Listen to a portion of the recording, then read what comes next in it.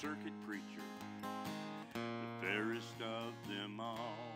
I knew I could never have her, but I loved her just the same.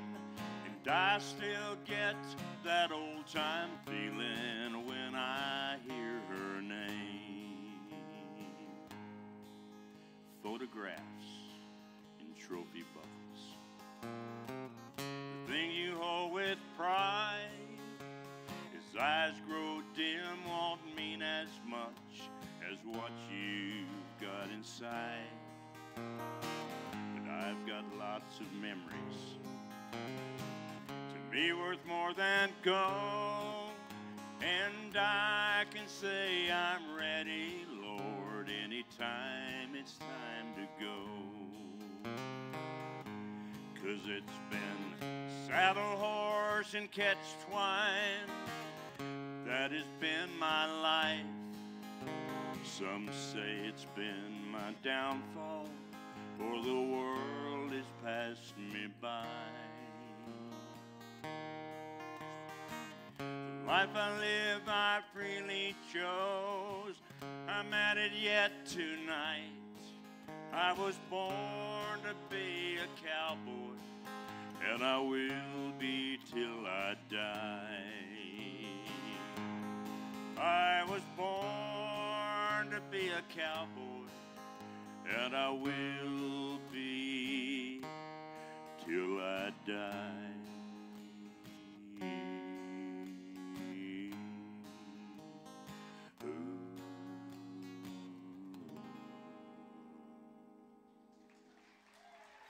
Thank you very much.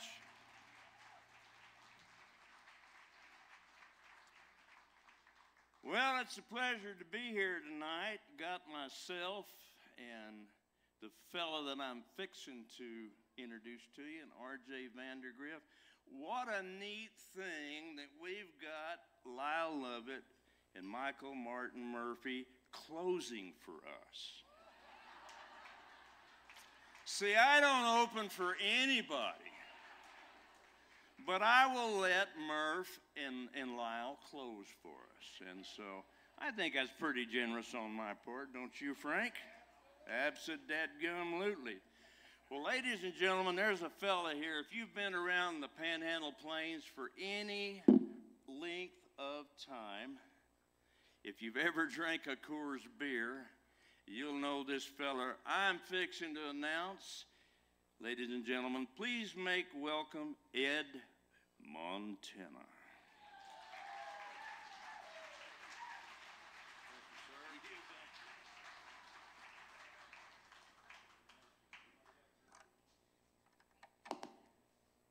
Oh yeah, I'm the one to do it.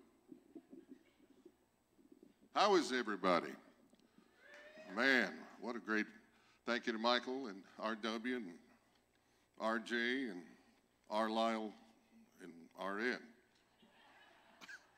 It's good to be here for a great cause and see all the smiling faces, all of our friends that are here. And let me see, are we hot here on the old guitar? There we are. Thank you, sir. Oh, this one's really hot. Now, the Cowboy Way of Life, that song that RW just finished with. I love that. Roundup in the spring, and lots of great music. Got a new song going to play for you, and it's all about what we're here, the Cowboys. And see what you think of it. We just recorded this one recently, and this is being live streamed somewhere. I don't know where it is live streamed. If someone shout it out, then you can call your friends at home and tell them to turn it on and watch it. But here's this new song. Y'all can sing it before we're done.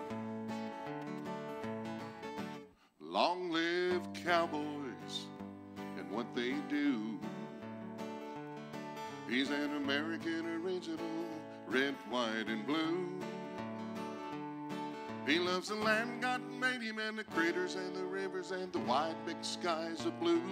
Long live cowboys and what they do.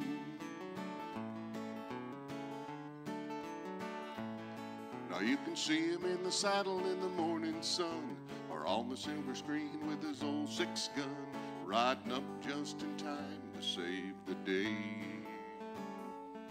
Or he'll be plowing in the field with his old John Deere when the work's all done. He'll drink a cold beer, then gather with the family round the table come supper time. Long live cowboys and what they do. He's an American original, red, white, and blue. He loves the land God made him, and the critters and the rivers and the wide big skies of blue. Long live cowboys and what they do.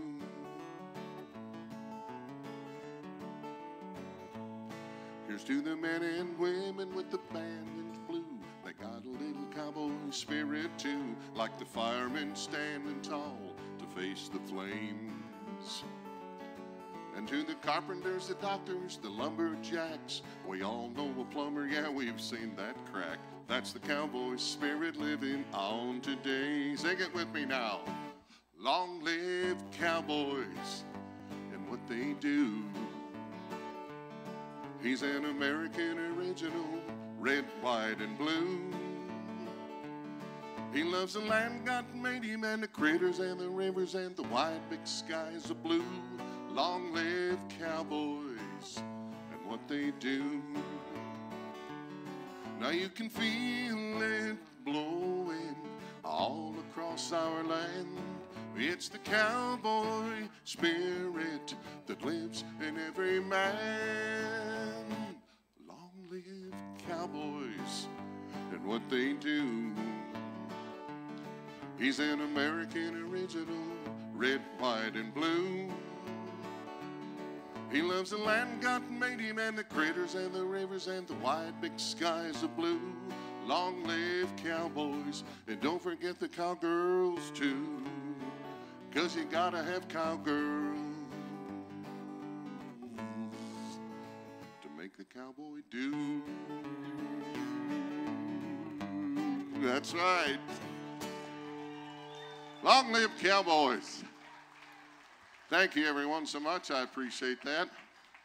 That'll be out before long. And, man, this is just a complete honor to be here, the part of the Panhandle, my home, living right here in the Texas Panhandle. I just love it. Thank you to this man for putting it all together.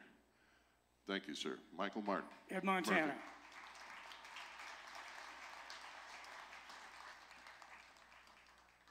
He was going to introduce the next person, but I want to introduce him. And before I introduce him, I want to tell you that we have Amarillo's Man of the Year here tonight. His name is Tremaine Brown.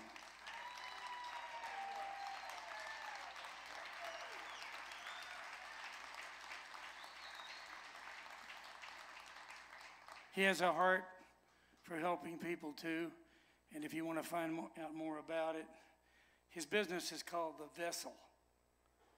It's a picture of the ark on his business card, The Vessel. And he has a website, and it's beblessedbythevessel.org, correct? Tremaine Brown, thank you for being here.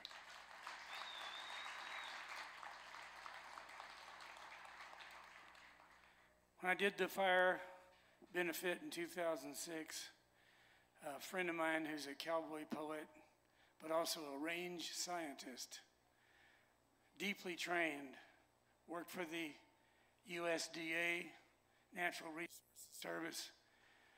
For many years, he called me up and said, Mike, I've got an idea about how I think we can get a lot of money to the people who were burned out. And I'll let you tell him a little bit more about it, but he has blessed us by being here. He is one of the best known, most knowledgeable range scientists in the world. He's also just a good old boy. He's a great guy to hang out with. It's Dr. Larry Butler.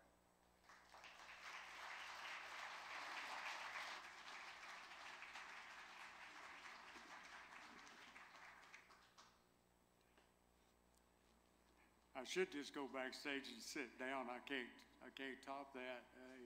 Appreciate it, Murph. That's wonderful. I'm usually one on the introducing side, not the one being introduced anymore. I've been retired for 17 years from that job he was talking about. And I've done a lot in between, consulting, and had a TV show called Out on the Land. It was on RFD TV. Some of you may have seen that. It's been off for a while. There's a head shaking. And then I wrote a book, a story of my life from my childhood all the way up to now, and just full of funny stories. There's nothing academic whatsoever. My guitar doesn't have any strings on it, as you can see. You know, God didn't make everybody in the West to be the cowboy singer. You know, I mean, you had your bartenders. Well, I wasn't lucky enough to be one of them either. But anyway, I have a poem here that you might figure out where I fit. And it's been 25 years since I recited it, and I tried to over in my hotel room or cabin room, and I'd nearly get done and I'd mess it up. So forgive me, but this is my crutch. I don't have a guitar. You know what cowboy singers do whenever they forget the line? They just play a little more chorus. I don't have anything to play except fiddle my thumbs. Anyway, here it is. It's called The Cowboy Who Couldn't Sing. We all know of the lonesome cowboy out singing to the herd, but there's a cowboy who couldn't sing, a story you've not heard. When he tried to sing the Western songs, he gave his very best, but his melodies just had to be the worst in all the West. He tried to yodel, and he sounded like an old bleeding goat. Oh, Cookie tried to help him. Yeah, he gave him something for his throat. Well, once he sang to his sweetheart, and she ran off with a stranger. He almost quit punching cows to become a Texas Ranger. When he went to church, he sat up close on the very first pew. But when he sang, all the folks left, well, except for a faithful few. He once sang over a coffin where a feller puncher lied, but it was so bad, the crowd quit mourning, and they liked to laugh till they died. Well, around the flickering campfire, his song was far from the best. Folks would leave so fast, he actually started the first ghost town in the West. His raspy voice cracked more than an old worn-out, weathered saddle. 'Twas so bad spurs didn't jingle and rattlers wouldn't rattle. A longhorn herd often got restless when he sang to his steed. Why, his night-herding song had even been known to cause the stampede. He truly loved the Western songs because it gave him a lift. He really wished he could sing, but God didn't give him the gift. He couldn't sing a tune because the cowboys would leave every time, but he couldn't quit the words because he truly did love the rhyme. Where's that old cowboy today? Well, I think you all know it. He's standing here in Amarillo town. He thinks he's a cowboy poet.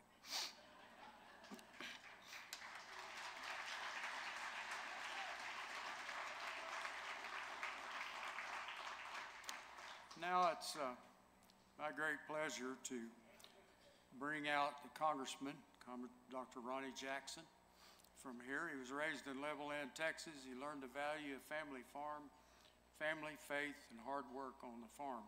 After working as a roustabout in the West Texas oil field, he paid his way through undergraduate school at Texas A&M. Following graduation from medical school at the University of Texas Medical Branch, he began active duty in the United States Navy. With unique training in undersea medicine, I didn't even know that was an elective or an option, but it must be. He utilized his talents while assigned to locations ranging from Panama City, Florida to Sigonella, Italy. Somewhere in Italy, I bet it's close to the water. Well, Dr. Jackson would later, I don't mean to be making jokes, I never heard of that, so I didn't know. Dr. Jackson would later complete his residency in emergency medicine, finishing the top of his class. That's what you'd expect from a guy from Texas, top of his class. Soon thereafter, he deployed to Iraq to lead resuscitative medicine efforts on the battlefield for a combat surgical shock trauma platoon.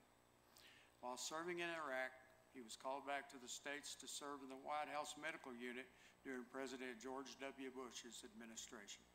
Dr. Jackson ultimately led the White House Medical Unit as director of the White House Medical Unit and as physician to the president during the Obama administration.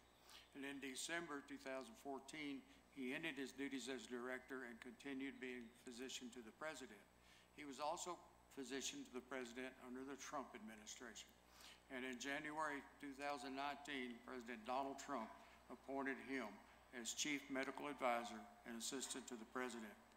In December of 19, after 25 years of distinguished service in his country, Dr. Jackson retired from the United States Navy as a Rear Admiral.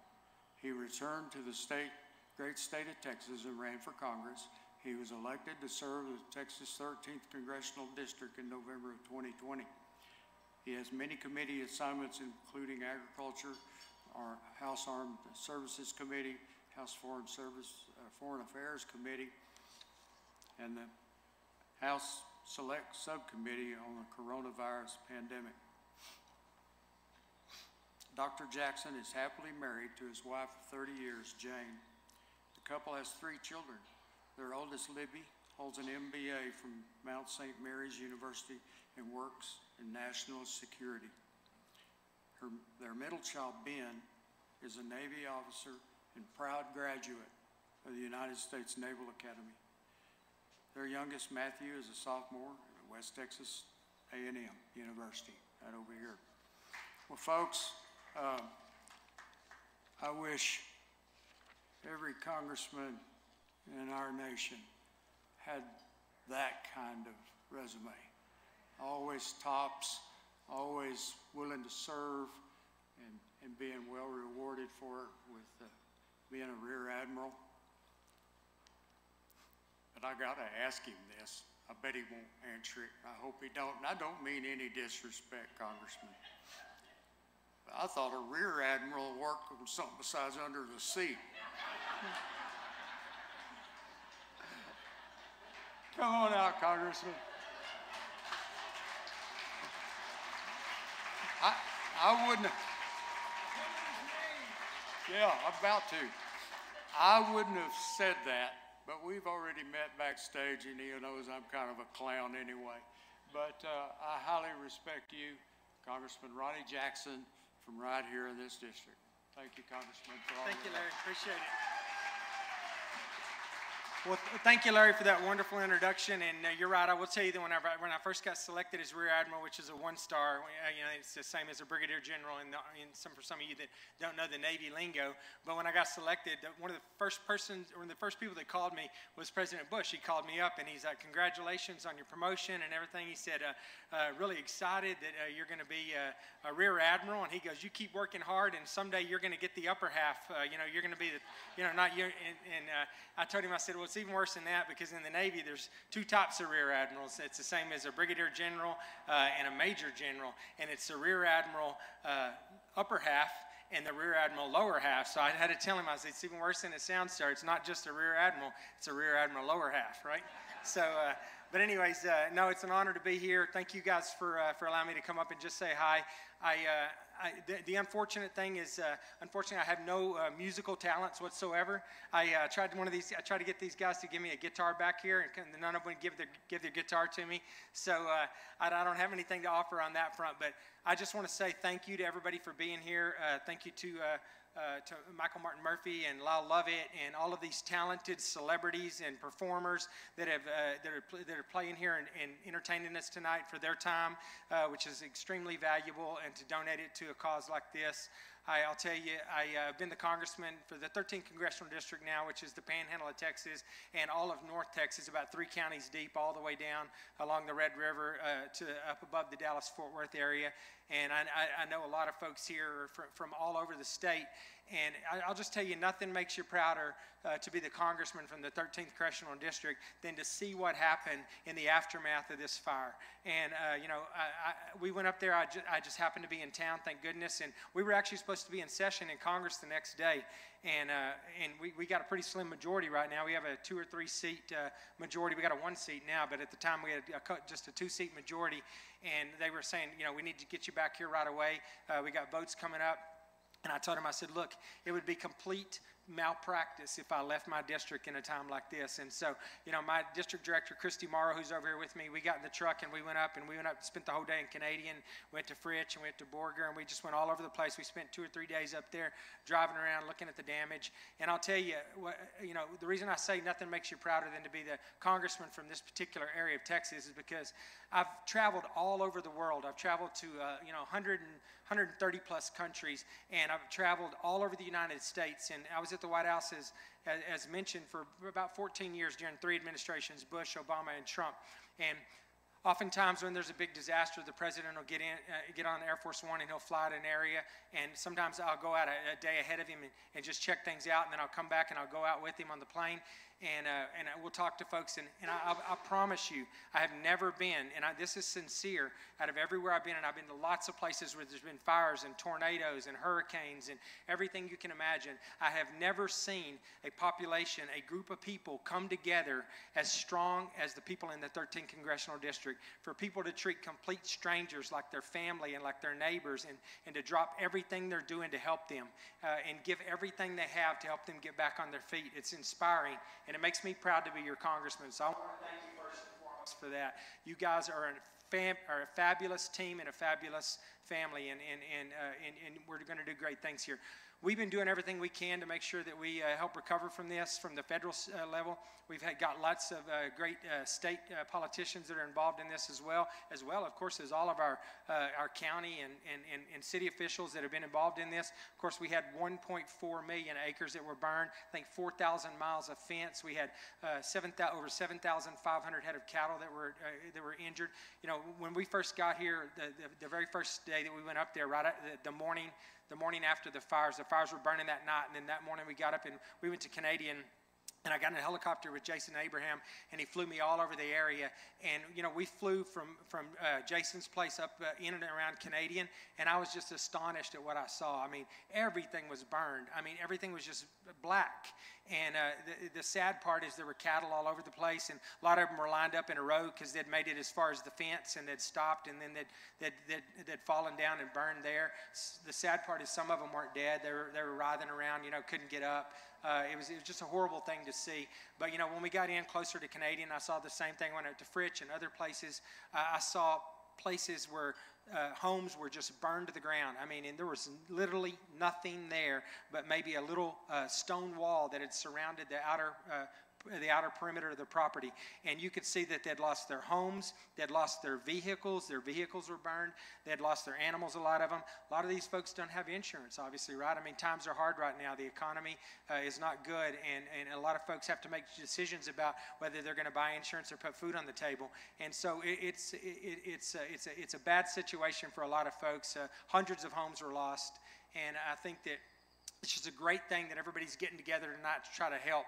We're going to continue to fight and do everything we can from the federal level to make sure we get this taken care of, whether it's FEMA or the Small Business Administration or the USDA. Anytime we can squeeze a dollar out of the federal government to come back here to the Panhandle and take care of our farmers and our ranchers and the folks that live in our urban or in our rural communities here, all throughout the Panhandle in North Texas, we are going to fight for every penny that we can get here, because these are honestly the best folks in the country. And you know, I'm not going to get too political up here. This is not a political event at all, but you know, obviously I'm the Republican representative from the #1 most conservative district in the entire United States. So I have a tendency to get a little partisan every now and then. But look, I'm going to tell you that the reason this country is still surviving right now, despite a lot of the nonsense that's going on right now, is because of people like the ones that are right here in this room tonight, right here in this area tonight, because the Panhandle of Texas, North Texas, some of the areas just south of us, West Texas in general, we're not only what keeps Texas red, but we're what keeps this country United States of America. And so I thank you guys for all that you do. I thank you for supporting me. I'm going to continue to fight hard to represent you. We're going to continue to fight hard to make sure that we can take care of these folks that have had such an incredible loss to their livelihood. And some of them, you know, we had some actual people that lost their lives in this fire as well. So God bless you all. I'm so honored to be here. Thank you for having me.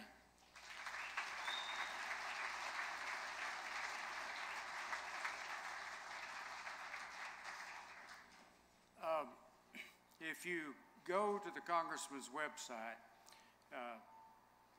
jackson.house.gov, you can find all the information about where you can get assistance, or if you have friends or family that are from the burned area and they've lost a lot, tell them to go there. I printed it off. It's pretty extensive. And then my former agency is the Natural Resource Conservation Service, and they're housed at the Ag Service Centers in each county, and the Farm Services Agency is there with them too. They have programs for assistance and disaster, and then also some cost share programs to help pay for some things. So anyway, with that, I thank the Congressman and everybody that's played so far, and we're in for a real treat coming up really soon. But right now, we're going to take a break. So pay attention, and you'll know when to come back.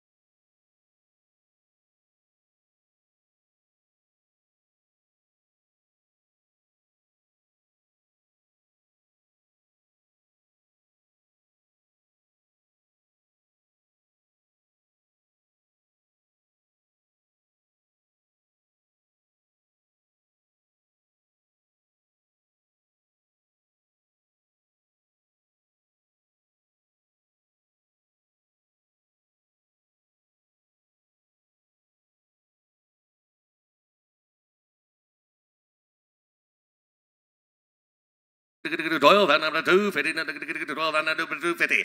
I'm a 12 and I'm a 2 and a half. It's only $500 more, miss. I'm a 12 and I'm a 250, 12 and I'm a 250, one time. 12, 250, I'm a 12, 5. 12, 250, I'm a 500. I'm going to give you the same speech I just gave her.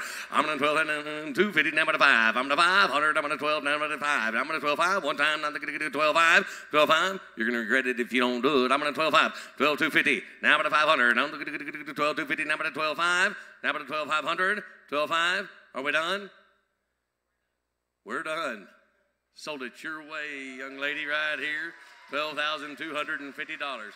Ed, would you please get her? We know what it is, but yes.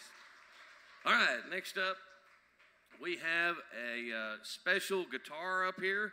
Mr. Jackson, you wanted a guitar. This is your chance right here. You might even get Michael Martin Murphey to give you a singing lesson on that thing.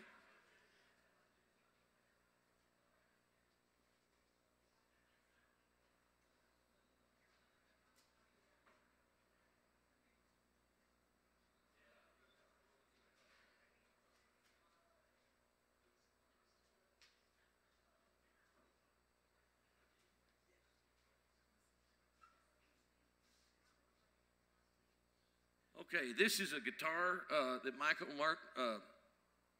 Murph brought out, and it has the lyrics all the way around it of Wildfire, just so y'all know.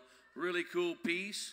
And so we're going to start it off right here. Give me 1,000. I'm at 1,000 to buy 1,000 to bear. I'm at 1,000. I'm at 1,200. I'm at 14. I'm at 14. I'm at 1,600. I'm at 1,800. 18. I'm at 2. I'm at 2 to buy 2 to bear in the back right there. And I'm going to get 2,000. I'm going to get 2,000. I'm going to 1,800 right here. 19. One time.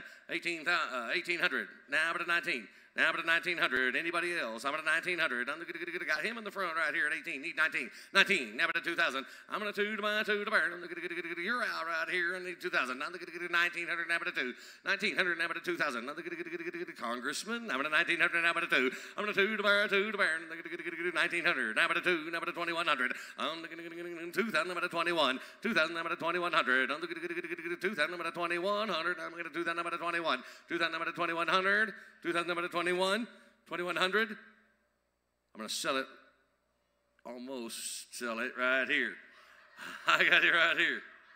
You never back out at a charity event. I'm at 2,100 right here. Now I'm at 2. I'm at 2,200. I'm going to get 2,200. I bet nobody's going to mind, are they? I'm at 21. Now I'm at 2 to you. And I'm going to get 2,200.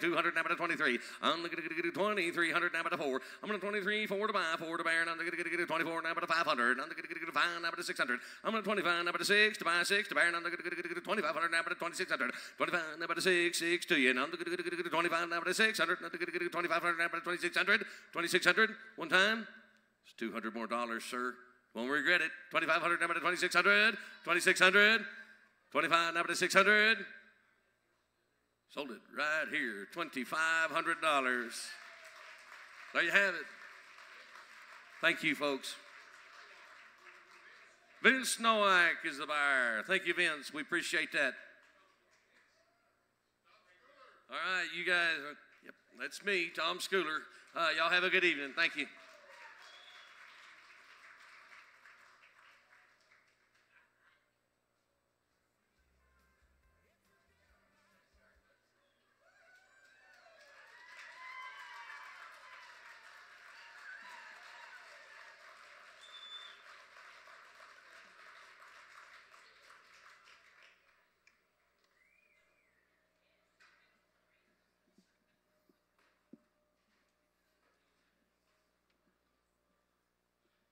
For those of you who weren't here earlier, neither one of us needs any introduction because we're trying to erase a good part of our past. And believe me, I'm not kidding.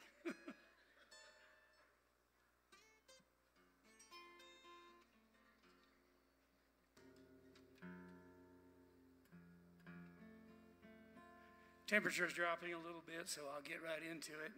I'm going to have to stop and tune once in a while because of that.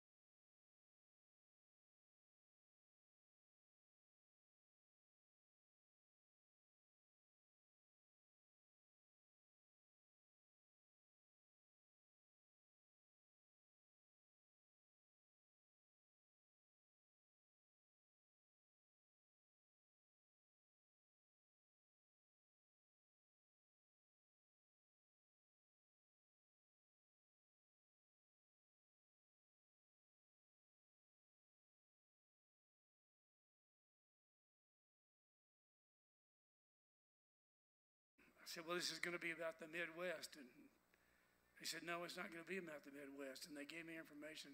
Every single state has a heartland. And in that heartland are people who grow the food for the people who live in the big cities. And they are the true heart of the nation. They're the backbone of everything. Range scientist and ecologist Alan Savory once said, when agriculture fails, civilization fails. It is the backbone of civilization, agriculture.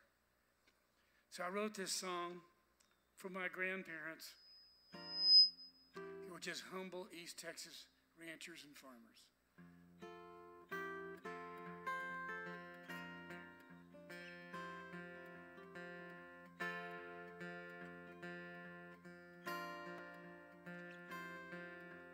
Way before the sun comes up, already on his second cup, he's looking out across the open sky. Streaks of orange, pink, and gray wash over rows of new mown hay. The rangeland fills a cowboy's heart with pride. He rises slowly from his chair. His back is stiff, grays in his hair. Spent a lot of long days in the sun. He ain't one much to complain. He saddles up and takes the reins and rides hard till his working day is done. You can see it in the eyes of every woman and man who spent their whole lives living close to the land. There's a love for this country, there's a pride in the brand, in America's heartland, living close, close to the land, close to the land.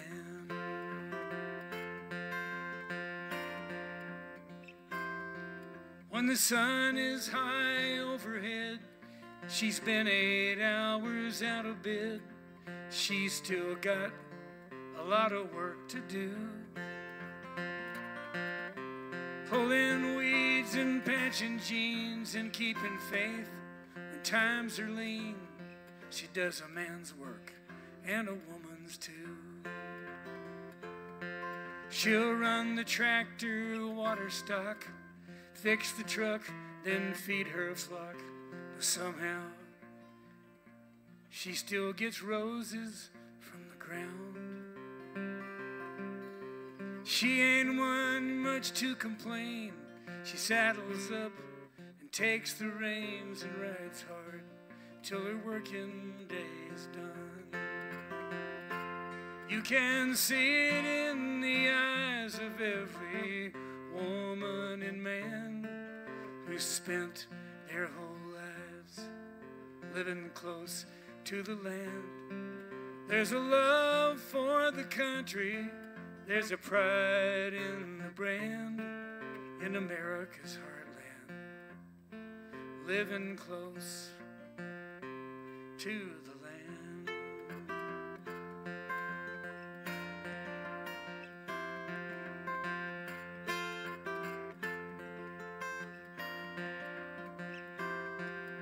There's something that the people know who make things live, make things grow, deeper than the words of any sage.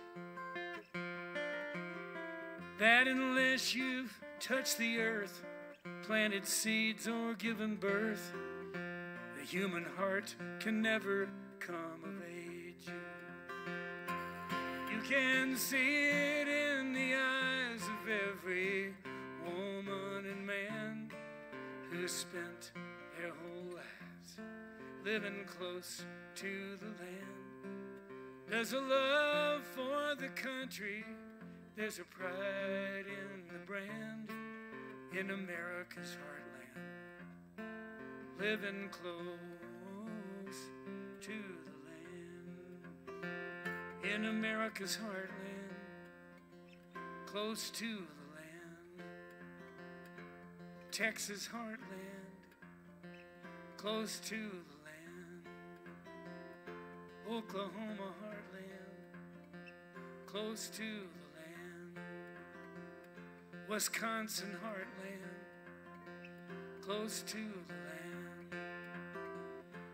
Even Illinois, close to the land. California heartland, close to the land.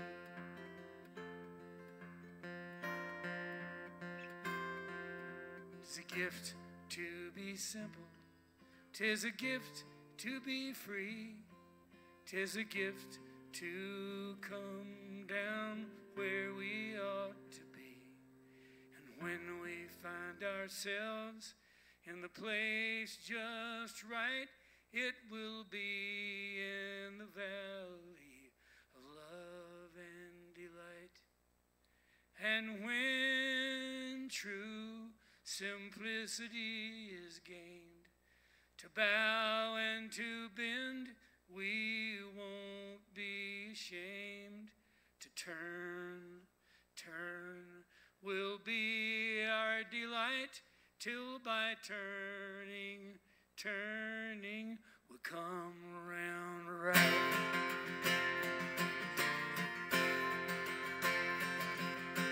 Bringing in the sheaves, good Lord, we're bringing in the sheaves. We shall come rejoicing, bringing in the sheaves.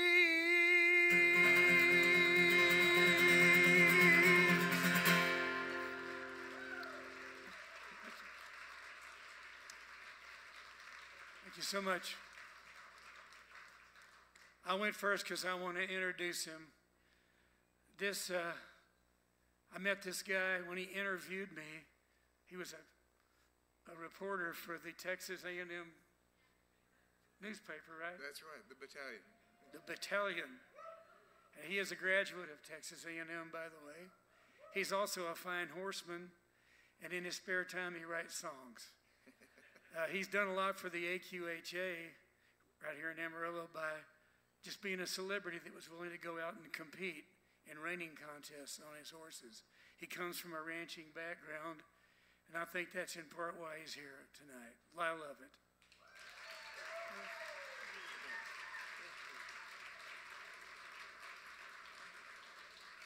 Thank you, Murph, and thank you all for including me. When Murph called me a few weeks ago and told me what he was up to, that he wanted to do something for the folks up here who suffered through the fires, it was easy for me to join in. My grandfather was a farmer. His father was a farmer. His father was a farmer. We still live on what was my grandpa's farm place in North Harris County in the Houston area. I've worked my whole life just to be able to keep the place together. My mom's younger brother has a small cow-calf operation that he runs on the place, and we make hay, and it is just the best feeling to stand under an oak tree that I used to stand under with my grandpa. Just connects all the dots in my entire life. Michael Martin Murphey is one of my heroes, and it is such a privilege to get to know one of your heroes. I was so excited to get to interview Murph when I was a journalism student at Texas A&M, and he was so gracious. He had come to A&M a couple of years before I met him, when his song "Wildfire" was the biggest song on the radio. I'd read about Murph. I'd read about the musicians who played, the singer-songwriters who played the Rubaiyat in Dallas and would come down to Houston and play Liberty Hall. And when I had a chance to go see Murph at G. Raleigh White Coliseum, I did not hesitate.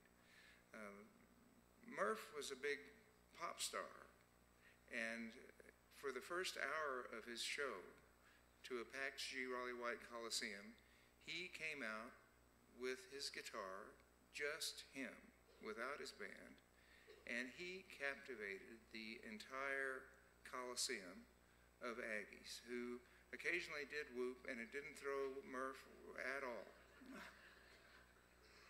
But he could have done the entire show just like that, just by himself. And as I watched Murph and I listened to his brilliant thumb create the rhythm of an entire band, I thought, well, that's how you do it. That must be how you do it. Murph, you're an inspiration to me.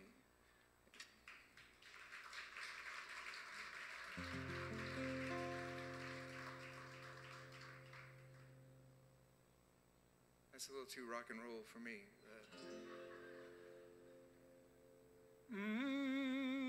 I think we got it.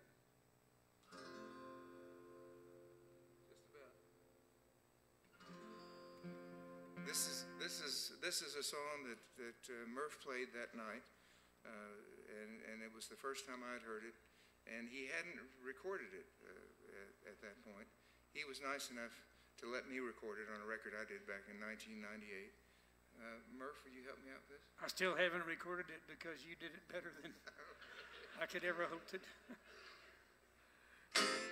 I was driving down a West Texas highway. I seen a hitchhiker with his thumb pointing my way. He didn't look suspicious. He didn't look any too clean. So I put on my brakes and I opened up the door. You could tell it was a bum by the boots that he wore. He said, I'm going down to Haskell. Got a woman down in Abilene. He told me, son, but East Texas is where I come from. I've been riding that Jacksonville rodeo and I got humdrum. I'm traveling around a whole lot of Texas I've seen. Yes, and I'm mighty glad you was pushing out my way. Your fancy clothes and this big Chevrolet. He said, I'm going down to Haskell. Got a woman down in Abilene.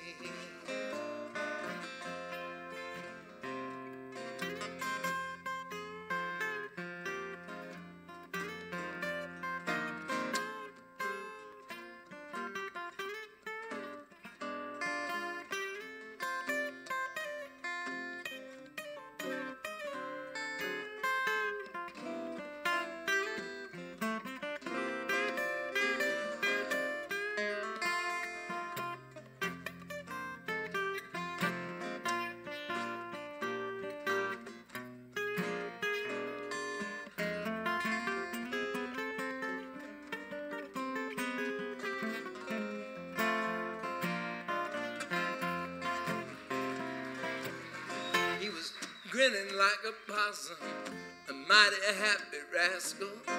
He waved goodbye when I let him out at Haskell. And that's about the last of that old tramp that I've ever seen.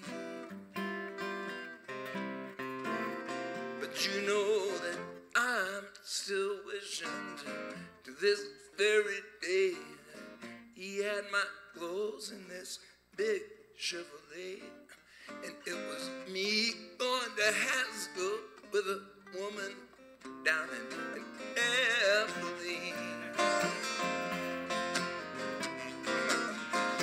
I'm still wishing to this very day he had my clothes and my big Chevrolet, and it was me going to Haskell with a woman down in Abilene.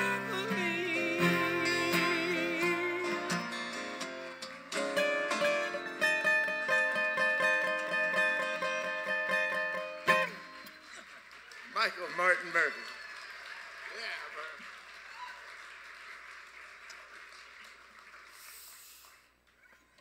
that's all you need, that song. Right there. That's all you need. It explains life. It explains all of our motivation. It had as I listen to your chord changes and your knowledge of the blues, and then listen to the way you play with words. The words you chose to rhyme, Haskell and rascal.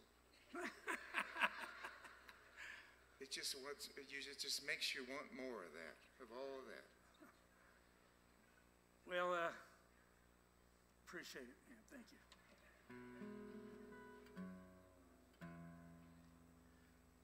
So we're here tonight because of what's up ahead of us. It's unseen. So sometimes completely changes our lives. It's not always a bad thing. And all I have to say is we're burned, but we're not burned out, right? We're not burned out. I had a lot of twists and turns happen in my life, in my career. My favorite artist of the Southwest has a museum in Santa Fe. Her name is Georgia O'Keeffe. This song was inspired by not only a painting that she did, but something that she said once. She said, the secret to being a successful artist is making your unknown known. In other words, instead of talking about how much you know, talk just as much about what you don't know, and maybe a little bit more about what you don't know. And she also said, make your unknown known, and then always keep the unknown just a little bit up ahead of you and around the bend.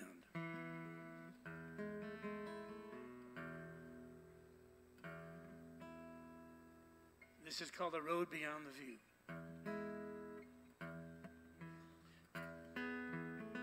Wrote it with my son Ryan.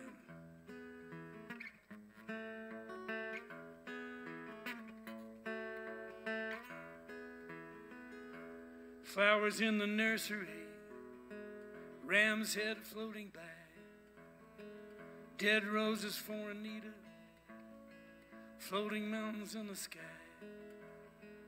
one for Arthur in lavender, a nursery of bones, petals in the desert, a pallet of stones, apples from a broken tree, skulls in the clouds, green simplicity, unspoken doubts, underlying purple chaos, screaming red from above, antlers from eternity, dead letters, broken love, the road beyond the view, far away nearby.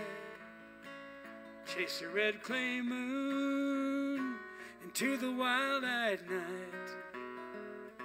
Tonight I'm coming home again from a place I never knew. Black mesa in a dark wind on the road beyond the view. Black mesa in a dark wind on the road beyond the view.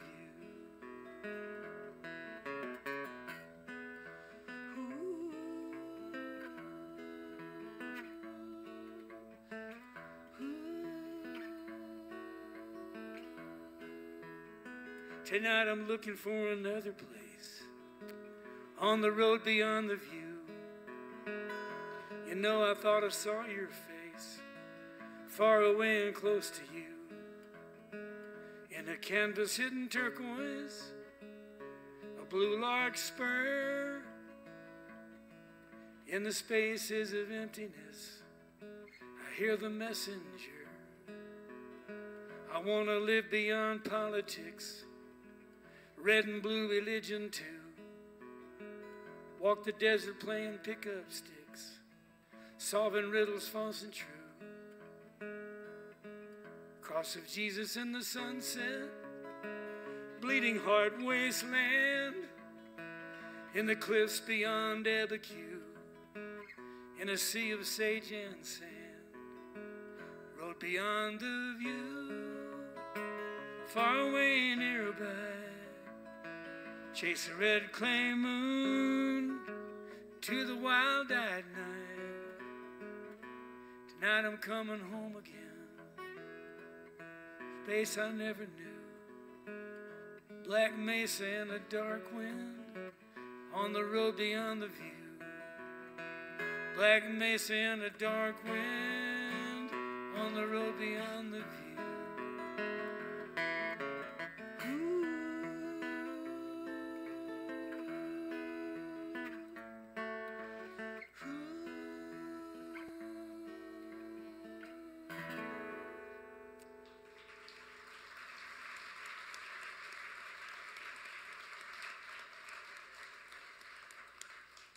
You know, I have had the privilege of getting to know Ryan. I met Ryan when you were doing that wonderful show you did with the Bruce Wood Dance Company. And gosh, Ryan is such a great musician and teaches high school in Nashville, doesn't he? Yeah. Teaches at the Nashville School of the Arts, Yes. which is a magnet school for all the weirdos in Nashville to assemble and go to high school. And he loves it. Well, he is, and you y'all wrote that song together. Yeah. How wonderful! How wonderful! How does in your early career you co-wrote in that sort of music biz way with lots of brilliant folks? Songs you wrote with Charles John Corto, who I met when I first went to Nashville. How did those co-writes differ from writing with your own son? Well, the whole album, Word Beyond the View, is about our experience of being Texans, but going to New Mexico and even I lived in New Mexico for a long time. Never gave up my Texas residency, though. I wrote down I admit this now, I confess this. I kept my parents as my residency in Texas, no matter where I went. My other place was always a second home. But New Mexico is probably the strangest, weirdest place. You know, people talk a lot about inclusion these days. They got that done 500 years ago in New Mexico. It's a great place for songwriters because of all the characters that live there. So my son was raised in the summertime in New Mexico when I lived in Taos, and he fell in love with it. And when we decided to write an album together, he said, let's make this whole album about the adventure of spending some time in New Mexico. So that's why it differed, is that we shared this deep common bond of having had the same experiences that I can't say that I shared with any other person I co-wrote with. I mean, a lot of people I had a lot in common with, but you can't have anything more in common with than your son. And it was also different because he knows a whole lot more guitar chords than I do, and he's a better guitar teacher, so I got guitar lessons that was another cool thing. There's 9 songs on the album, and I can only play 5 of them. I can sing all of them, but I can only play 5 on the guitar. It's a jazz album. Well, I can't imagine anything better than writing a song with my son. I have made up. My wife April and I have 6-year-old twins. I got a late start. My first children ever, and I had no idea. Absolutely no idea what I was missing, and I'm so glad, because I would have, I would have been miserable if I'd realized. My friends all told me, were kind of teasing me, that, well, is your life going to change like that? And I would say, no, it's not. But of course it does change. But what they didn't tell me was that it doesn't change in a single way that you don't want it to. We make up little rhymes and songs all the time. I hope one day I'll get to record one that I wrote with them. Our current hit around the house is one that the title they thought of called "It's a Naked Party."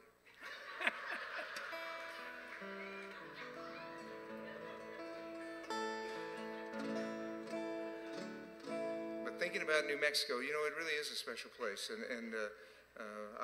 think about being involved with reining horses and rein cow horses, going to all those years going to Nevada for the snaffle bit futurity before they moved it to Fort Worth. Thinking about those great horse trainers like Todd Crawford, who was out in California, then moved to Oklahoma, and would take the same horse to the snaffle bit futurity, and then turn right around and go back to Oklahoma City and show in the reining futurity. That's kind of where this one came from.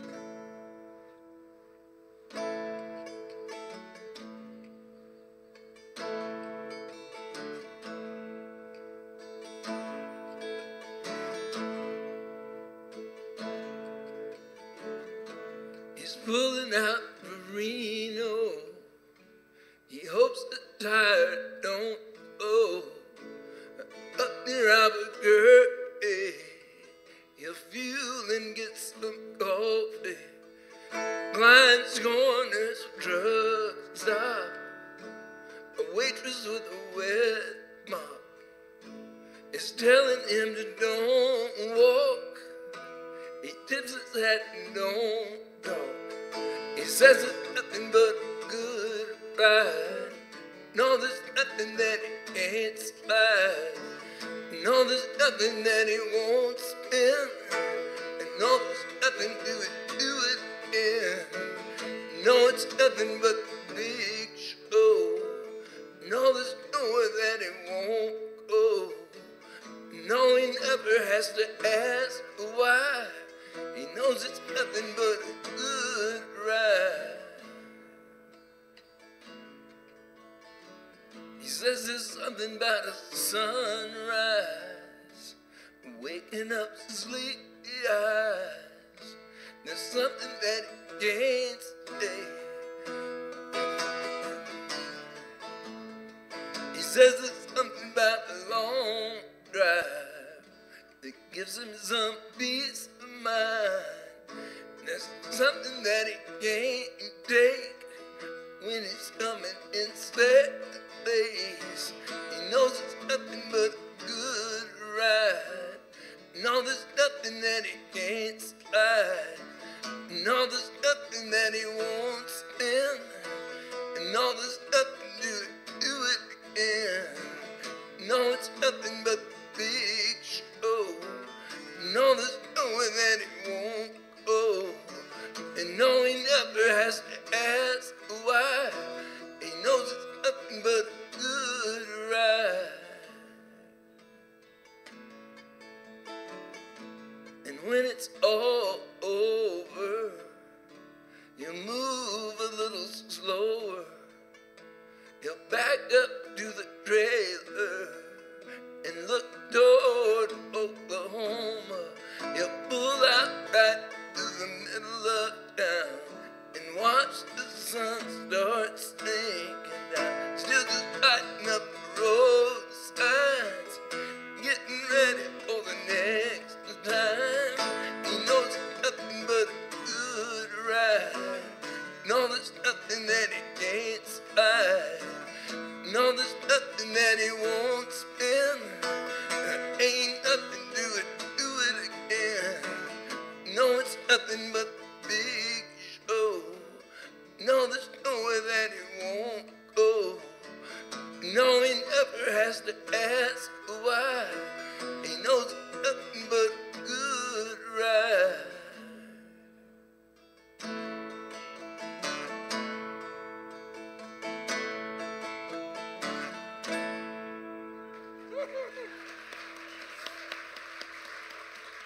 That's a cowboy song right there. Thank you. We don't do this for ourselves. I don't do this for me. I'm sure Lyle agrees. We do this for you. So, what do you want to hear? Okay.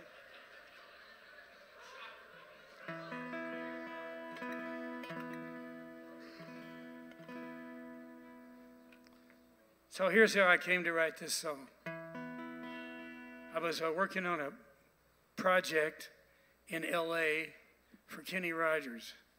back in that time, there were these albums coming out. They were double albums, and they called them concept albums. And they did what albums just don't do anymore. In fact, there are no albums. It's everything individually streamed now. They were songs that were all interrelated, that told a certain story, like the original Joseph and the Technicolor Dreamcoat, Jesus Christ Superstar. They started off as album concepts before they turned them into stage plays. So Kenny Rogers called me and he said, I want to do, I heard you and Larry Chancellor, that's the guy I wrote songs with, who I wrote this song with, are working on a little concept album about a ghost town in California called Calico. Calico came to fascinate me. I lived in the San Bernardino Mountains there. There was no music business in Texas then. Had to go to LA to get a songwriting job and play the clubs in order to survive. But I decided I'd do that, survive by living up in the mountains above the smog. I'd drive down into the desert and I would visit this little ghost town. There was an old miner there named Calico Cal. And I spent lots of days with him, and he told me what it was like to be associated with a boom town. So we completed that project in about 3 months, pretty much staying up all night long every day because there was a deadline on it. And I've always believed that my role was to talk about my own neighborhood and my own backyard. That's why I like Lyle, Lovett. You know, my favorite writers, Gabriel Garcia Marquez wrote 100 Years of Solitude, Love in the Time of Cholera, which could teach you a lot about what we went through in COVID. Wasn't unique, you know. He wrote about his own backyard, but somehow when you read his own backyard and just about his culture and the details of his culture, somehow it becomes universal because you can identify that people go through the same things no matter who they are and what they do. So we completed this project. While we were writing it, I started having dreams about how much I wanted to get back to Texas. And I want to get back to my roots. And not just Texas, but the whole West and the American Midwest, which Texas is technically really a Midwestern state, not a far Western state. I started having dreams, and I dreamed about a horse that was coming across the prairie with a beautiful woman riding on the horse. And I wrote down all the images that I had in my mind. And I had a legal pad. I used to keep a legal pad to write down my dreams because I found that my dreams took me further as a songwriter than what I thought about when I was waking. And may I say to every person in there who enjoys creativity or aspires to creativity, listen to your dreams. In the book of Exodus, Joseph says to prisoners who are thrown in the same prisoner with him that dreams are God's business. Dreams are God's business. I don't understand this song. I have no idea what it means. Just like Georgia O'Keeffe, it's best to just make your unknown known, and I don't know what this song means either. Maybe that's why it's lasted so long. People keep arguing about it. I do think it means something about freedom. If I could pick one thing that I love more than my faith, my Christianity, my faith, it would be freedom.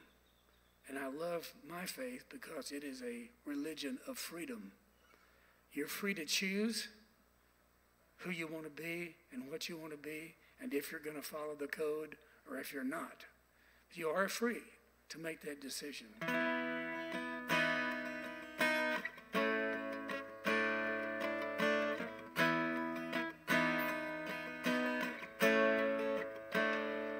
She comes down from Yellow Mountain.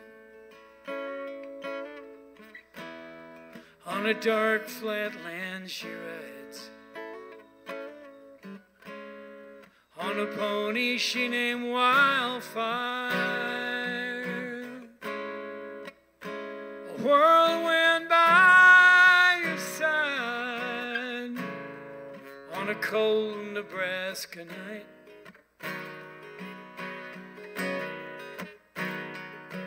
They say she died one winter when there came a killing frost, and the pony she named Wildfire busted down a stall. In a blizzard he was lost. She ran calling wildfire, calling wildfire,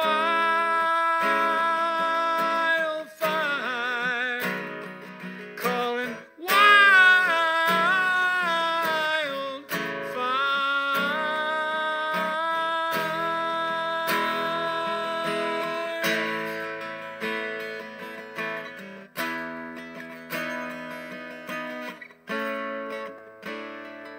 So by the dark of the moon I planted, but there came an early snow. Been a hoot owl howling outside my window now, 6 nights in a row. It's coming for me, I know, and on wildfire we're both gonna go. We'll be riding wildfire,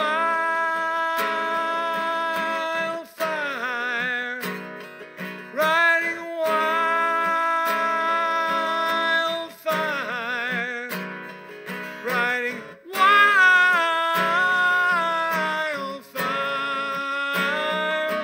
on wildfire. We're gonna ride, gonna leave, side busted behind, get the hard times right on out of our minds. We'll be riding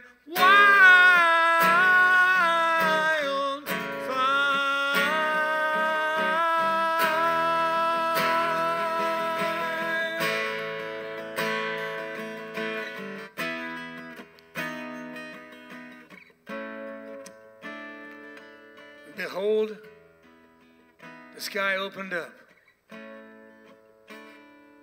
and behold, a white horse.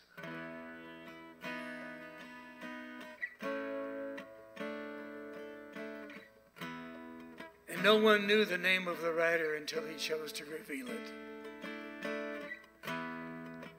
He had an iron rod of flame coming out of his mouth because he came to bring truth and judgment. And then it was revealed that the name of the rider is the Word of God.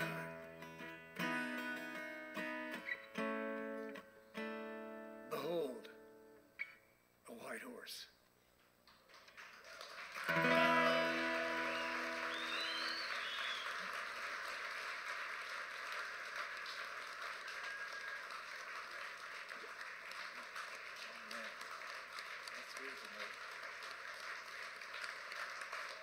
Can I request one of you? Farther down the line. All right. Thank you. Thank God for sending me a dream. He sent me a dream.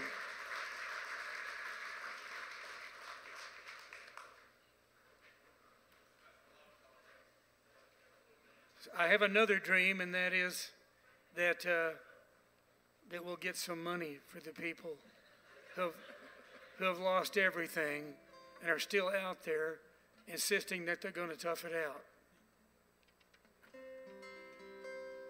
Let's have a hand for that young cowboy and wish him better luck next time. And hope we see him up in Fargo or somewhere farther down the line. But this time he should do a bad one that nobody could ride. But by the way he pulled his hat on, you knew he'd be there for the fight. And it's the classic contradiction, the unavoidable affliction. But it don't take much to predict, son, the way it always goes. Because one day she'll say she loves you, and the next she'll say tired of you.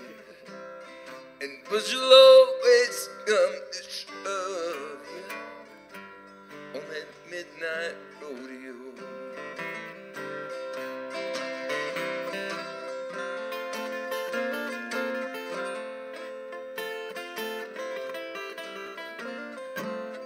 They almost made it to the buzzer. Somehow he gave up in the end. Put one hand around the other and let that pickup man on in. And you know, it was his last chance to ride. Now he'll have to move along. But way back in his mind, he knows he won't be gone for long. And it's the classic contradiction, it's the unavoidable affliction.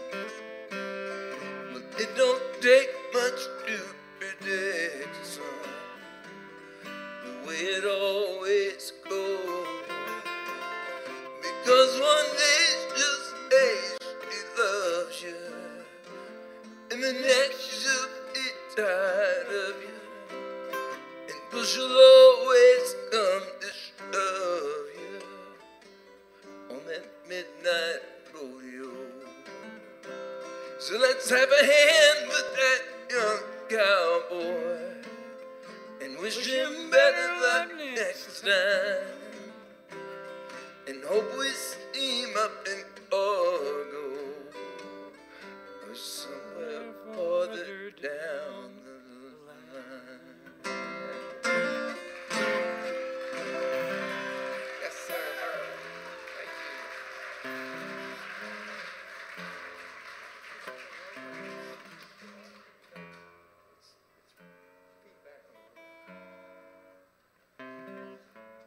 Thank you, Murph. Murph was nice enough to record that song a few years ago, and that was, I tell you, made me nervous. I was worried about his whole career, really. He'd been doing so well up to that point, and then he... Well, partner, you want to request something? Well, I have many requests, Murph.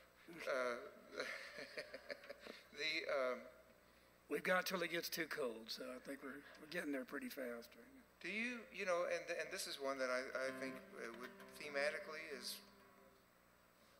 you know, you talk, well, your faith, the way you talk about your faith, the way you share your faith without telling people what to do, without any judgment whatsoever, is inspiring and uplifting to all of us who believe, and we appreciate that.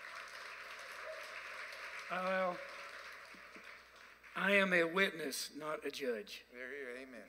Amen. The song you wrote that you said was inspired by St. Francis is one that I love, and one that I learned how to play guitar playing. Would you be willing to play that one? Yes, sir. If I can get my hands warmed up enough to do it.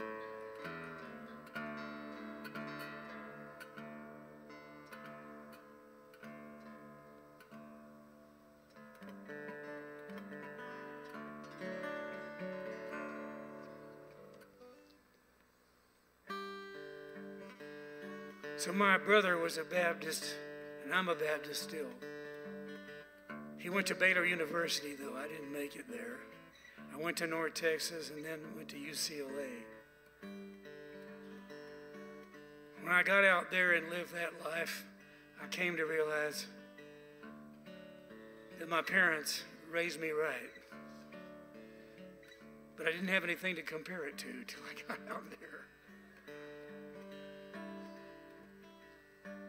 This is one of my older songs. My brother gave me a book about the life of St. Francis when I was in my early 20s. It's G.K. Chesterson's book. He's a great Catholic theologian about St. Francis. So some of the lines come from the lines that are in that book.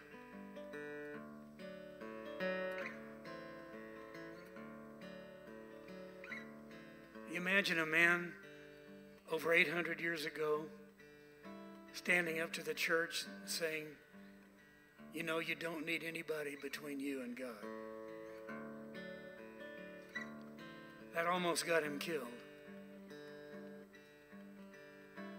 He took off all of his clothes in the middle of the little town square of Assisi, walked off into the woods with nothing but a sack, like a feed sack on with a rope tied around it and some sandals, and that's all he had. Came from a rich family. He left it all behind. Said he wanted to see if he could find more faith out there in the wilderness. He ended up writing prayers to the sun, to the birds, to the trees. All the people in Rome thought he was crazy. And maybe he was a little bit crazy.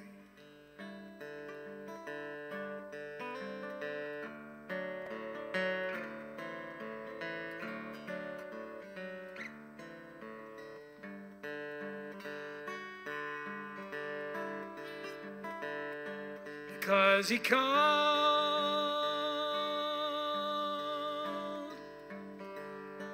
the forest brother.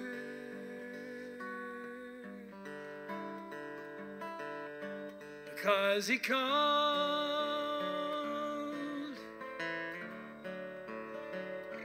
the earth his mother.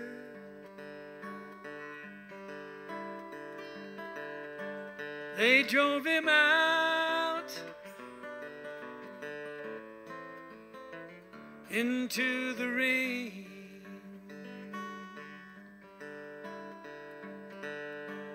And some people even said that the boy from the country was insane.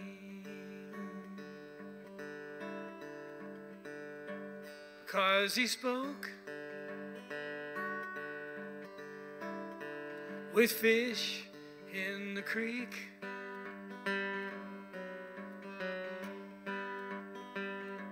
He tried to tell us that the animals can speak.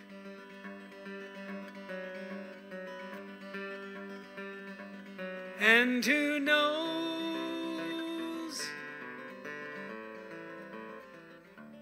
maybe they do.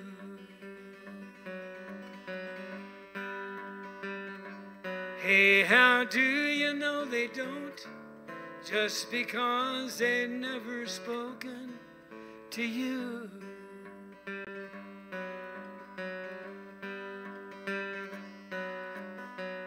Boy from the country left his home when he was young.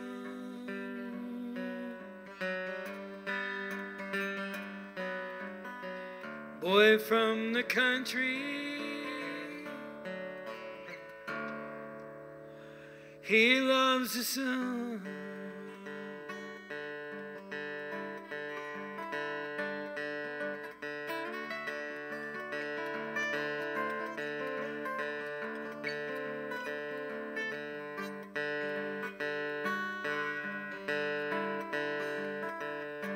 He tried to tell us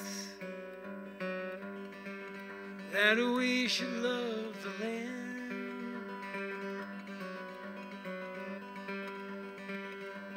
We just turned our heads and laughed. You see, we did not understand.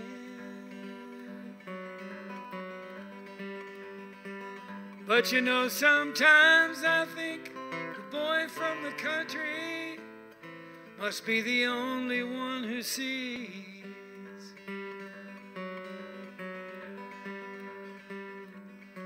Because the boy from the country doesn't want to see the forest.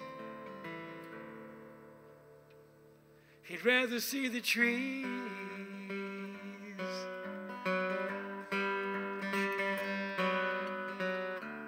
Boy from the country left his home when he was young.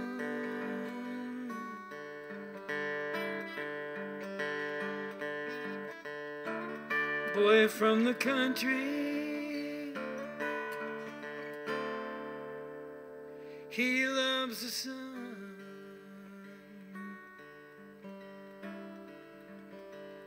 So country roads, take me home to the place I belong.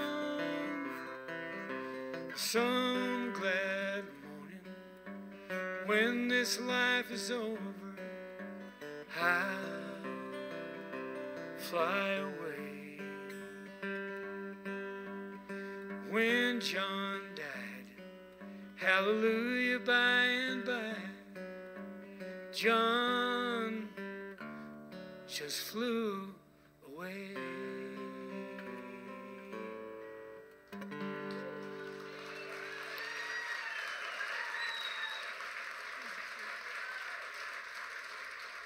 I think you know what I'm referring to. I didn't make that song a hit. I put it on my first album, but I wrote it a long time before that. John Denver recorded that song. If it hadn't been for him, I wouldn't be sitting here tonight. It was the first time I really got a decent paycheck for writing a song. You know, I owe it all to John Denver. What an amazing guy he was. And when John died, I noticed one of the people that got interviewed was Lyle, Lovett, which an admirer of John that he was. John was so kind to me. I met him just from playing up in Aspen, close to where he lived, and he would come to shows, and he would, he'd occasionally walk out on stage and sing a harmony, and I tell you, that was just a thrill.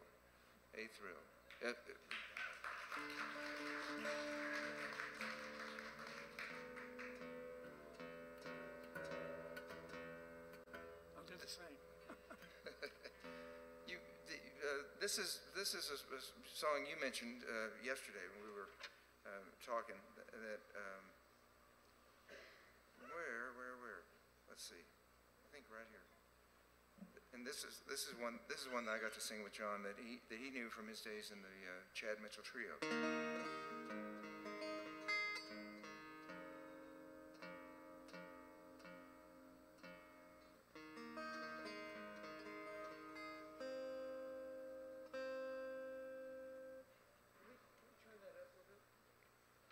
I'm going to turn up my heater a little bit, Murph.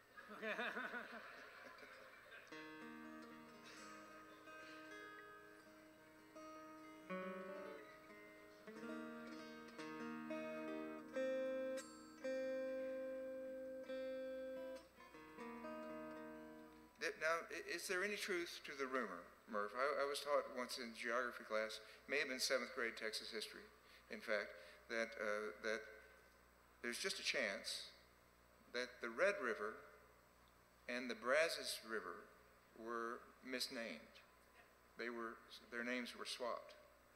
Is there, you think there's any, or is that just tabloid hearsay? That is true, and I'm not sure of I can't remember why, but the Red River, the song Red River Valley was not written about the Red River along here. It was written about the Red River in Canada, and so I think it got named the Red River though because of the redness of the clay and the dirt. You know, we talk about red dirt music.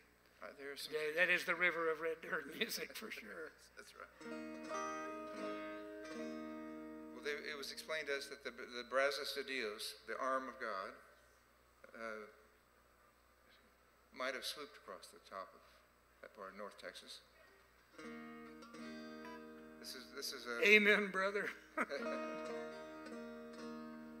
We crossed the wild Pecos, we forded the new oasis, we swung the Guadalupe, and we followed the Brazos.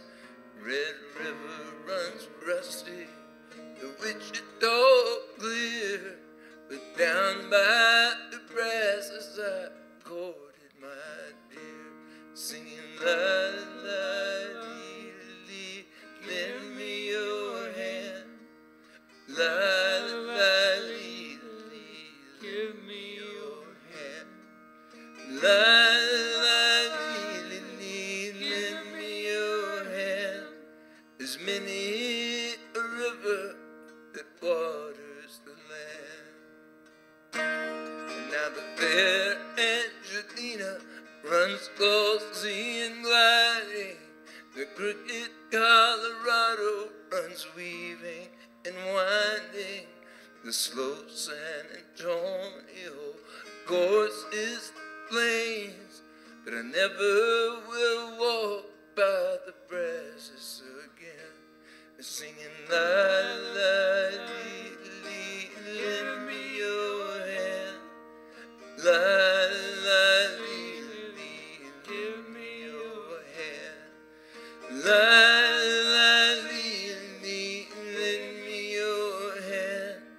there's many a river that waters the land.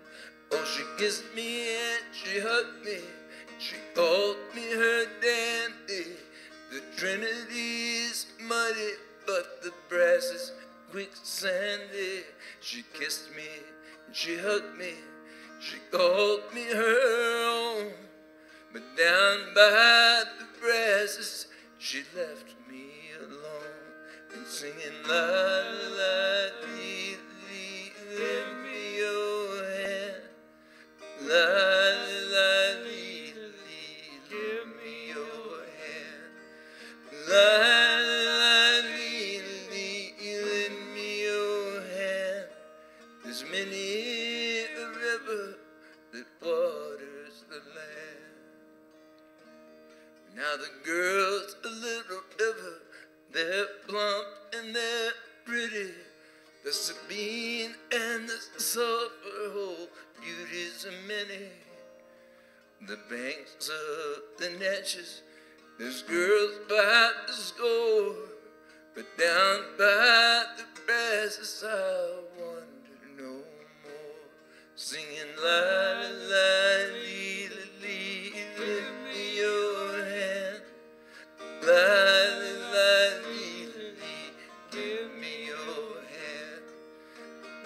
La la lee lee, lend me your hand. There's many a river that waters the land. But singing la la lee lee, lend me your hand. La la lee lee, lend me your hand. La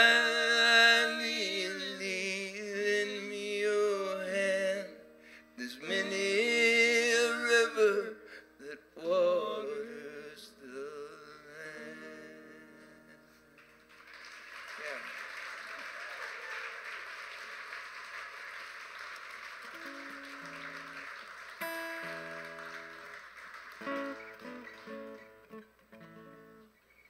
So when your wife shows up, you better do her request, right? So my wife is the chief of the Apalachicola Creek Indians Blunt Band of Texas. They came from Florida to Texas in the 1830s. When they got to New Orleans, they got off of a steamship and they were arrested for being Indians. That was the reason, that was their crime. They were Indians. And then they proceeded to walk in canoe their way all the way to where the Brazos comes out, down by Houston, right? Trinity, I'm sorry. And they canoed all the way up the Trinity to about where Livingston, Texas is now. And when the big dams came in, their villages were completely wiped out. But there's a little cabin that stands there to their memory. And so I dedicate this to Cindy tonight because, like all Native Americans, they deserve to get their rights to their land back. I'm happy to see that today, through a Supreme Court decision, that 1/4 of Oklahoma now is actually governed by the Cherokees, the Creeks, and the Muskogees. And there's other Supreme Court decisions that are coming down, which I feel once we get all that settled with all the Native Americans, we broke over 150 treaties. Only one has been kept. And now we're going through the rest of them. When we get to the point where we've honored all those treaties, that's when we'll be a great nation at that time. I think a great nation keeps its word. I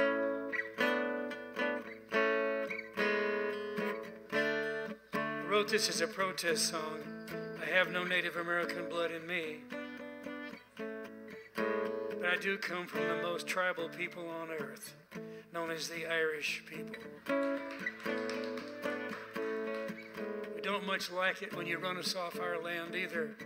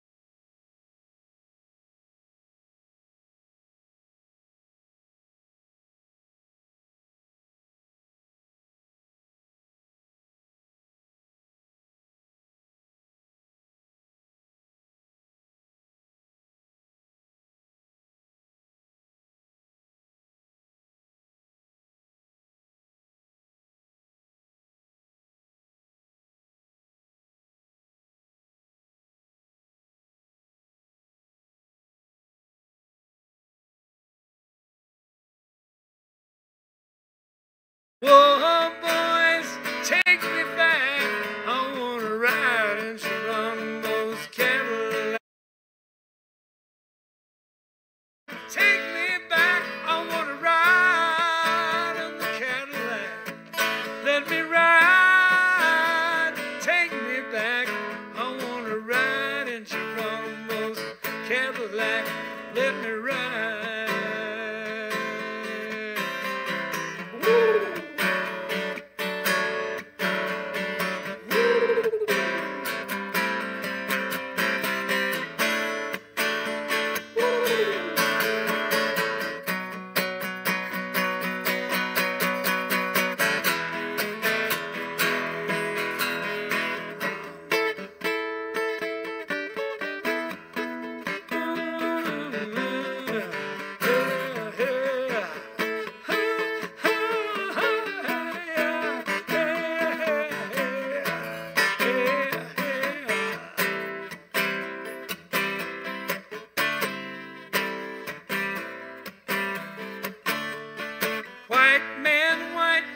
Don't you know, Indians had no place to go.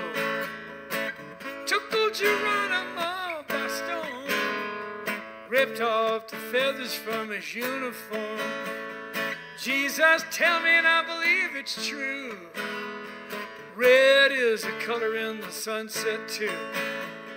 Ripped off his land, won't give it back.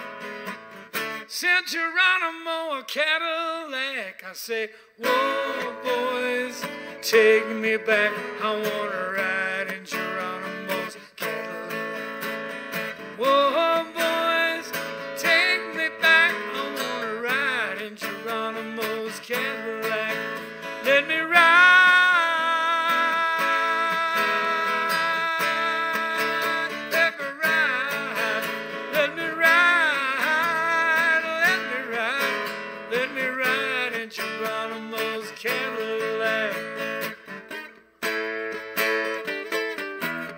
Don't want your Cadillac, Cadillac.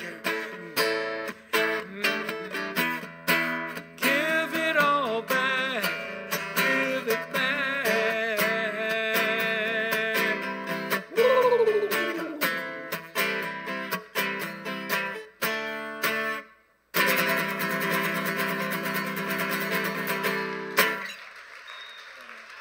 One more.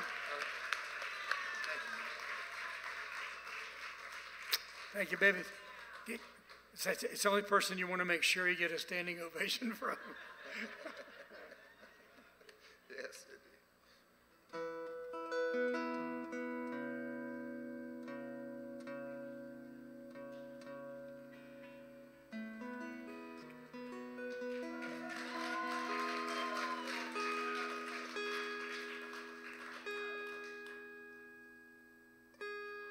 I was thrilled to meet Congressman Jackson, Dr. Jackson. My dad was in the Navy. Joined the Navy when he was 17. Came from a kind of a difficult home situation and joined the Navy to get away from home. And you know, that was underage at that time. My uncle did the same thing. He was 17 when he hit Omaha Beach. Oh man, can you imagine? But I love to hear my dad tell stories about his days in the Navy. He did 4 years, and he served on a cargo ship called the USS Yancey during the Korean War, and went back and forth between San Francisco and Sasebo, Japan. But he would stay for weeks at a time in Sasebo because he was on the Navy boxing team. He fought as a middleweight, and I've never messed with my dad at all. We always had boxing gloves, but I knew better than to put them on. I loved to, when I was a little boy, when he'd be at work, I'd open up my parents' closet, and he always had his dress blues hanging next to his work suits, and I used to feel the texture and run my finger over the insignias, and I'd look in a little box that he had at his medals. And I just always thought, that's, a grown-up man, a real man, is in the Navy. So I just always thought of my dad that way. So this is a song, it's a long way of saying that this is a song that I made up from a child's point of view when I was 20 years old, trying to figure out, what I wanted to be when I grew up. I knew I wanted to play music. I just didn't know if it would be possible. So this was a song about. I thought to myself, well, why do you have to really pick? Why do you have to decide? Why can't you just be everything you want to be? And so this is a song about being a cowboy out west and being the captain of a great ship all at the same time.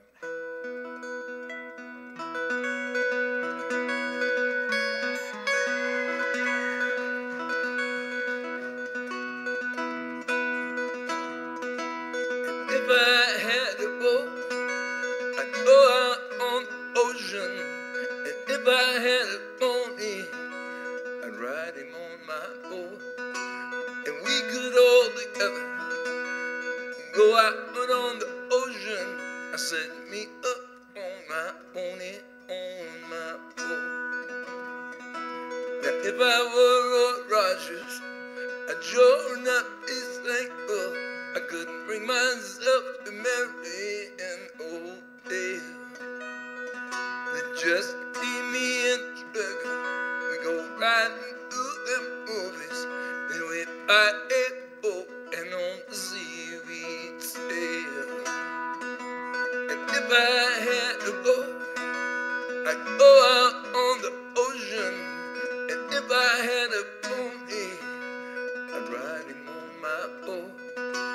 And we could all together go out on the ocean and set me up on my pony, on my boat.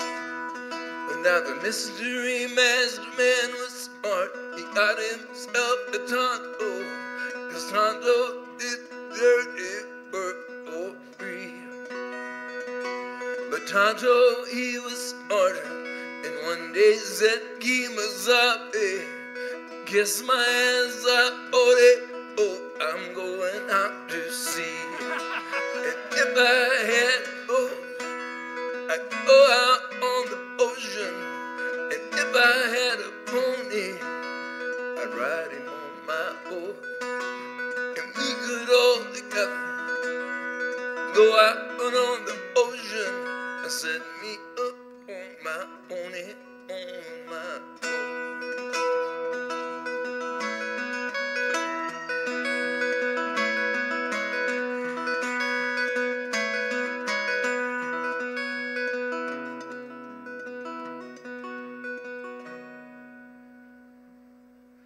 And if I were like lightning, I wouldn't need no sneakers.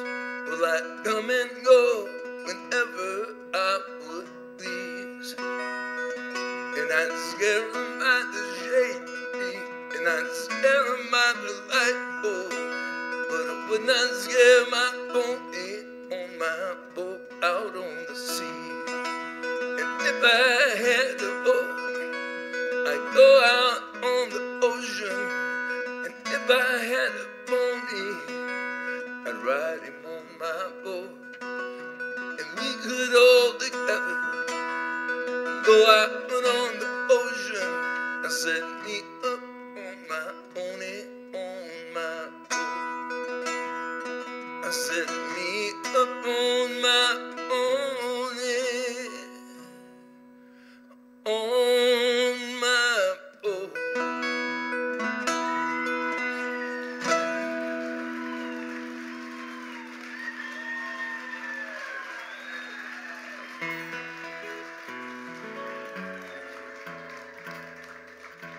Thank you very much. Thank you, sir. Murph, God bless you. Thank you for inviting me to be here.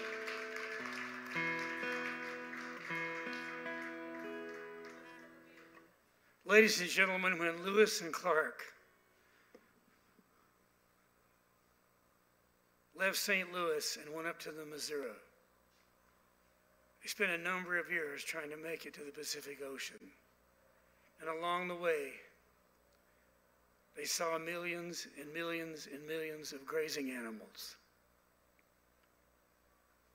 Some say the numbers, just estimating from their scientific expedition, which it was, a scientific expedition, about 100 million buffalo just in the Midwest on up to Washington and even into California and down south and into Texas, into Louisiana. And there were buffalo across the Mississippi too. Today, people will tell you that cattle are ruining the land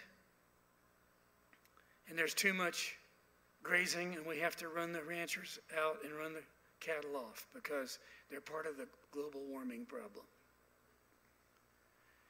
Actually, I think the hot air of Washington, D.C. is really the global warming problem. I'm not getting political here, because when was the last time that you heard a president give a speech about agricultural policy. In the State of the Nation address, I've gone back. The last person to mention agriculture in the State of the Nation in depth was Jimmy Carter. Why? Because he was a peanut farmer. He understood the importance of farming and ranching. So if there's too many cattle on the range, why, when Lewis and Clark crossed it, was the grass so high that they had to call it Indian grass? Because Indians could sit on the back of a horse and still be hidden in this tall grass that once covered this prairie. Today, only a small part of it is left in Kansas, in the Flint Hills.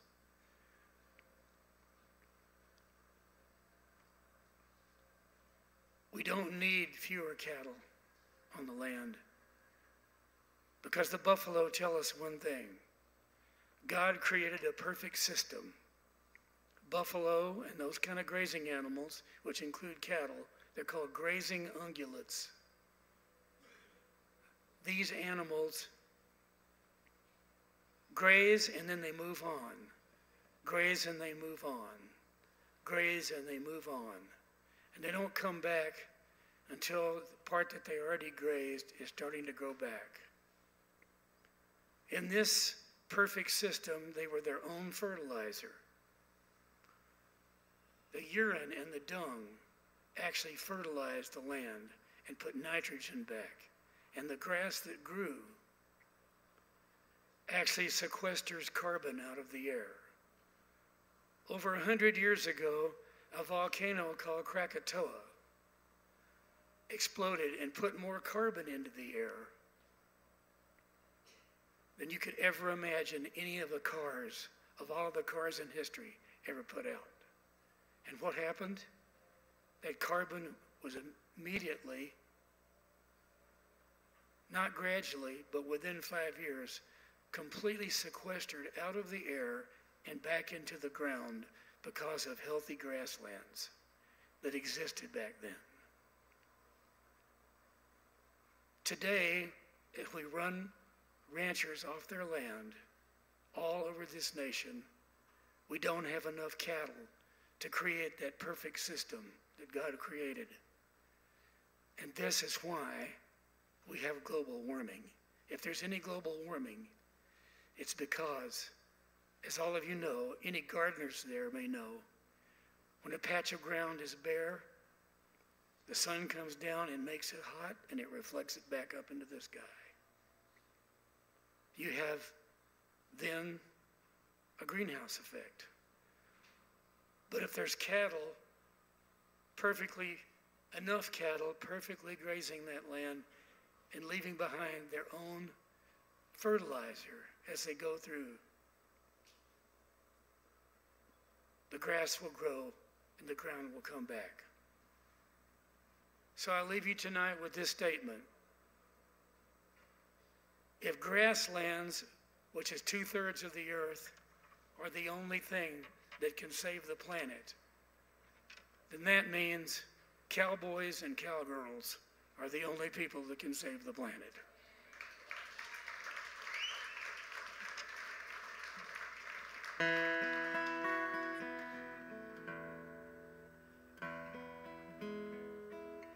So our fathers, I wrote this song for our fathers. We were Navy people too.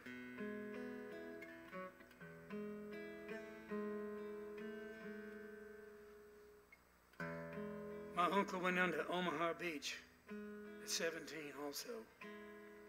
After about 6 months of training, he lied to get in. He lied to get into the military. He didn't lie to get out of it. He lied to get into it. He kept his life, but he would never go see Saving Private Ryan, which is a fantastic movie about that battle. He'd never go to see it because he said, Michael, I already know what happened there, and there's no way anybody could describe what it was like. And I asked my uncle how, as he described a little bit of it, he wouldn't really describe it to us in depth until we became adults. I said, how could you do it? Why did you do it? Did you do it to protect our country's borders? He said, no. You've obviously never heard the military oath. When people take the military oath, they don't swear to defend the borders of the United States. They swear to defend the Constitution of the United States and the ideas behind the Constitution and freedom. That's what they swear. And they'll go anywhere if they can, if they're asked, to give aid to people who are suffering from dictatorship. I said, and that's the reason you did it? He said, no, that's not the only reason I did it. He said, I did it for God. My country under God. My country under God. I stand on my land and its sacred ground. I'll not surrender, I'll not stand down. My country knows no king or queen or crown. My country is under God. My country under God. My country under God.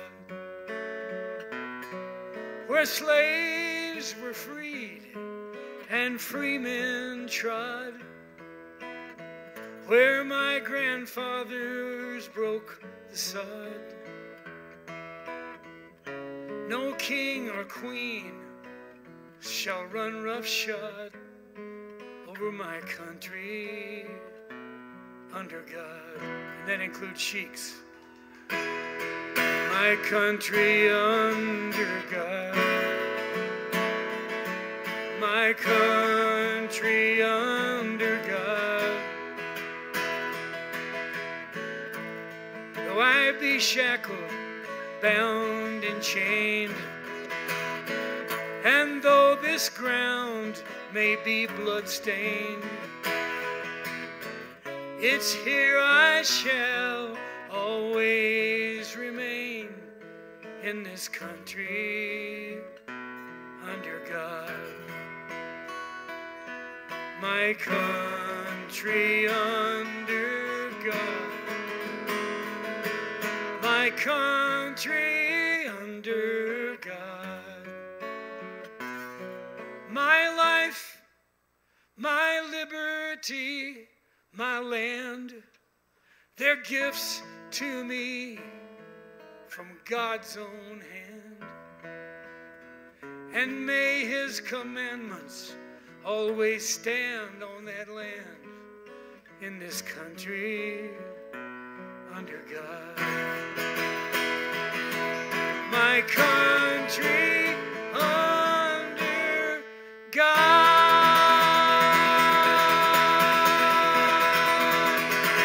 Thanks, Dad.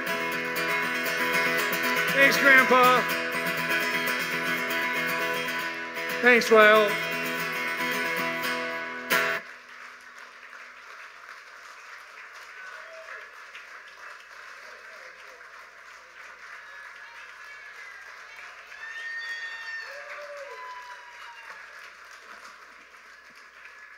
This man's got to have a chance to get home, and it's also too cold to play one more. And we thank you for the standing ovation, and in some cases, sitting ovation. But we're going to just end it there. Thanks again, Lyle. Thanks again, Big Texan. Thanks again, Amarillo Area Foundation. Thank you, Congressman, for coming and serving your community right here, as well as in Washington.